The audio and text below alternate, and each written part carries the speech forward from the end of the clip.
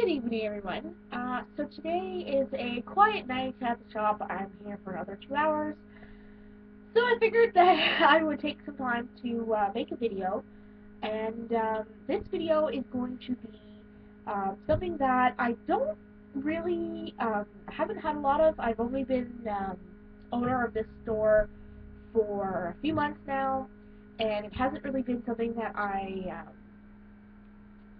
I've had to deal with a lot of, I should say, um, but something that I think is very important if you own a dog.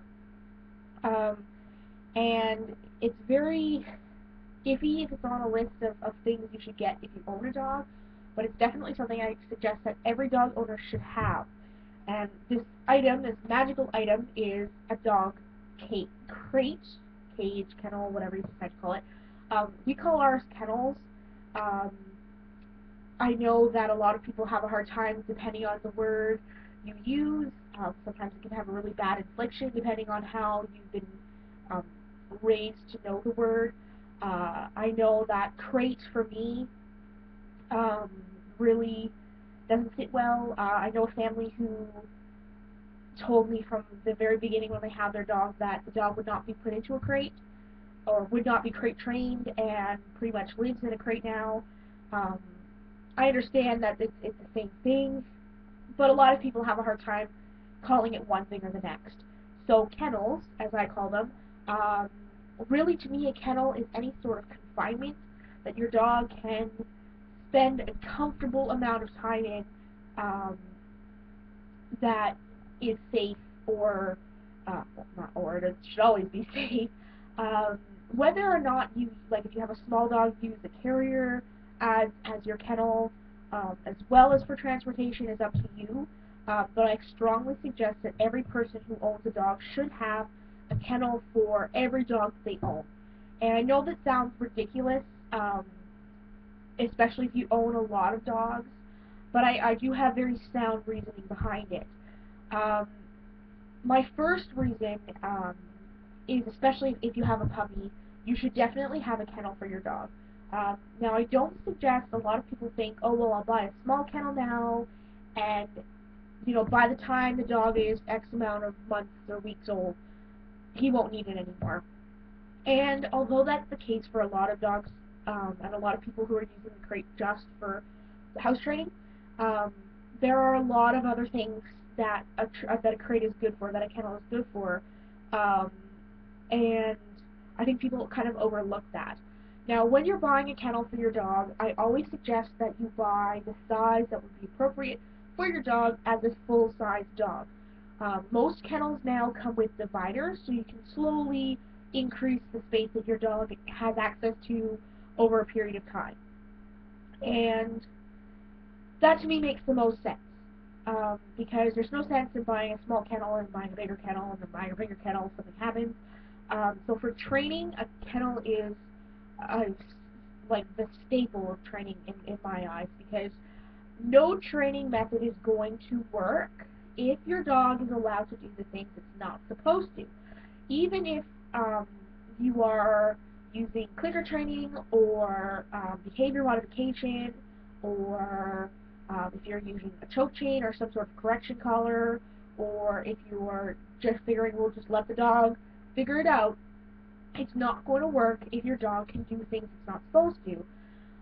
So by having a kennel for your dog, if you need to go to the bathroom, or somebody's at the door, or whatever it is that you cannot devote your full attention to the dog while it's in training, this is a great spot for your dog to go where it can't do anything it's not supposed to, and that way you're not taking backward steps. So if you don't want your dog, let's say, to chew on the couch or to jump on the couch, um, if you leave the room and the dog is in the room and it jumps up on the couch, even if the dog is not on the couch when you return, the dog is going to learn from not being corrected that so long as you're not in the room, I can sit on the couch. Dogs don't generalize well, um, so if they think, if you get mad at them, or if you correct them when they're on the couch when you're in the room, and then you leave the room and they jump on the couch, they don't see that as the same thing. Now, if the dog is not allowed on the couch ever, then it doesn't learn, okay, well, I can be on the couch when you're not in the room, but as soon as she has to get off the couch. Same thing goes with potty training. Your dog can't pee all over the house if he's in a kennel, but as far as confinement goes, as for the training aspect of why a kennel is really important, um, don't abuse the kennel. I know a lot of people think that because the dog's in a kennel, I can leave for an 8-hour shift at work and I don't have to worry about it, and we're just going to pretend like that's okay. And it really isn't. You would not leave your 2-year-old child in a room for 8 hours by itself. Don't think that that's okay for a puppy. Um, and like I said, I have no problem with kenneling your dog, but there has to be a respect factor that goes into the dog. You can't expect the dog, like let's paint a picture. You can't get up in the morning at 7 o'clock, and of course, assuming that you're kennel training, the dog has probably spent the night in the kennel. So you can't get up in the morning and take the dog out for a 5-minute walk around the yard, feed the dog, maybe let the dog play for a little bit, bring the dog back outside, and then put the dog back in the kennel, and then leave for work and not come back till 4 o'clock in the afternoon. That's just not fair. That's not a reasonable expectation of your puppy. The rule of thumb is 1 hour per month up to 8 hours. Now, to me, by 8 months old, your dog should have a pretty good foundation of what it is and is not allowed to do. So, realistically, leaving your dog in a kennel at 8 months old while you're at work really doesn't make sense to me. Now, I know a lot of people will argue and say, oh, my dog loves to be in his kennel, though. She begs to go in there, blah, blah, blah. I will be the first to admit that my dog loves being in a kennel. Under my counter, which is just behind this computer, I had a Great Dane-sized kennel, and the door was always left open, but because the dip in the floor here, the door never actually stayed open. It would always swing shut. And my basset hound used to come by and push the door open so she could go and sit on the bed. She's always been like that. She just really enjoys being in a kennel, but the door was never locked. So she had the choice. If she wanted to get up and stretch and run around, mind you, it's a Great Dane-sized kennel for a basset hound. If she wanted to get up and move, she had the option to. And if that's how you want your kennel to be, then your dog should not want to go into the kennel. And that's the mistake I see with a lot of people, is that the dog does something they're not supposed to, and they're shouting and yelling at the dog to go into the kennel, and the dog doesn't want to go anywhere near it because that's what they see it as, is a negative thing. You don't want that to be a negative thing. As far as punishing your dog by putting in a kennel, that doesn't work. All a dog sees is now I'm in the kennel. So, to an extent, if your dog chews on something and you remove the dog and put the dog in the kennel and fix the problem and then take the dog back out and teach it, okay, you can't play with this, but you can play with this, that's going to work. But bringing your dog out of the kennel because, you've come home from work and the dog's bouncing all over the place because it hasn't seen you all day, and putting the dog back in the kennel isn't going to fix any problems. So, training. Great tool for training. Love the kennel for training. Another thing that a lot of people overlook is when your dog is spayed or neutered. They all, even as puppies, I always suggest that a dog is kept quiet during this time. It is a pretty major surgery, like they're having a vital, well, it's not a vital organ, but a pretty major organ removed from their body. The body needs time to adjust, and the only way that you can ensure that your dog isn't doing anything it's not supposed to is if the dog can't do it, and if it's in a kennel, it can't do it. So I always suggest keeping the kennel, even after the dog is house trained, to make sure that your dog has that space to go after a spay or neuter, so that you don't have this problem of, oh no, the dog can't jump on the couch and she just got spayed, we have nowhere to put her. And there's nothing wrong with that. If you've crate trained your dog as a puppy, then they're not really going to care that they're in a cage. The first couple of nights it might be better because they're groggy and they're just going to be client and I'll just do whatever you want. The next couple nights might be a little bit more of a fuss, but if assuming your dog was crate trained to begin with, it's not going to make a big deal, and your dog's not going to hate you for it.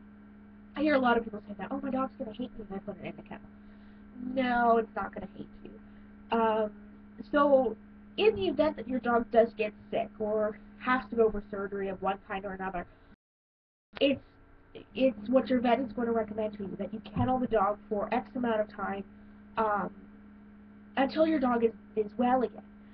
So there's the health aspect side of kennels.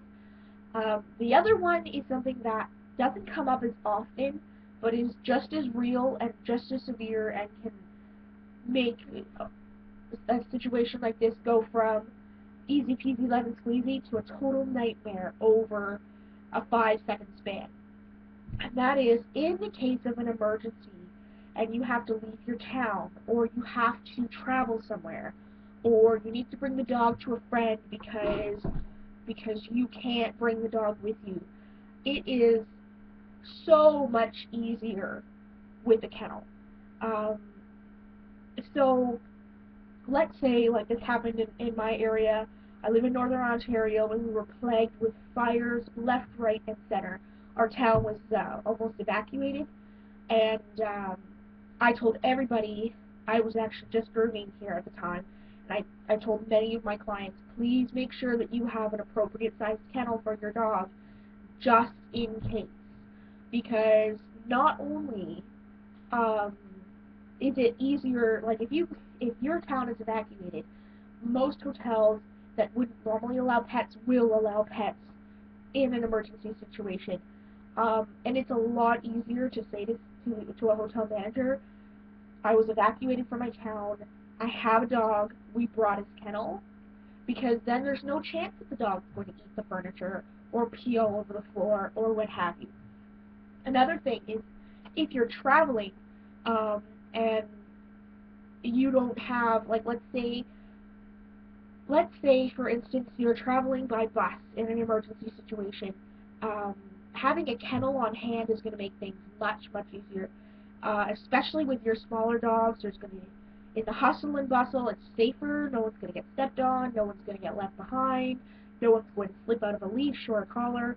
Even big dogs, space provided, travel much better in a kennel, especially if there's 2 or 3 animals in the same vehicle.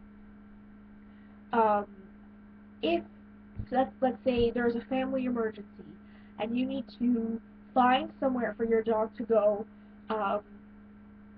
while you're away, having a kennel is going to make it much easier for the person looking after your dog, because it's going to be a lot well, it's not going to be a lot easier for you to say to somebody, I understand that it's a big job and I trust you and all that jazz, and I'm just letting you know that I do have the kennel for the dog, so you won't have to worry about, when you go to work, or if you're not comfortable with the dog sleeping out of his kennel at night, we're going to provide one for you.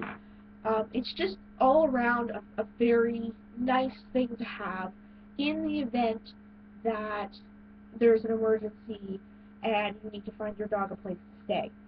So really what I'm getting at, I think, is that a kennel is something that you should seriously consider for your dogs, even your cats, because like I said, you never know when you're going to need one. And even if you do know when you're going to need one, if you already have one and you make that investment once, dog kennels are usually good for life. The one that I have actually folds flat, so it's really good to store. I just slide it under my bed. It's there when I need it. I know that it's better to have one and not need it than need one and not have it. So when you're sizing a kennel, especially for a larger dog, you're going to want to make sure that the dog can turn around without much fuss, and its head, and it's like if it's standing in the kennel, there's no like rubbing going on. It's not like a tight fit. Even if you aren't planning for the kennel to be a long-term solution, like let's say you're not planning on kenneling the dog at night, or during the day when you're at work, or in the event that you have to leave town, you already have a boarding facility, the dog will never have to be in there. You don't want to cheap out and buy a kennel that's too small because, like I said, in that one situation where you need that kennel, you don't want it to be the wrong size. Um, I also suggest that the kennel folds flat. They are a lot easier to store and they are a lot easier to travel with. Um, the only complaint that I have about the bigger ones is that they are really big and they are very heavy. Um, but I don't recommend plastic kennels for bigger dogs, um, just because they're that much bigger. Even the collapsible ones still are quite deep. So unless you plan on doing a lot of traveling on an airplane, I wouldn't suggest a plastic kennel. For smaller dogs or cats, the soft-sided kennels are great. They're much, much lighter. Um, they're snapped put together. They're really, really easy.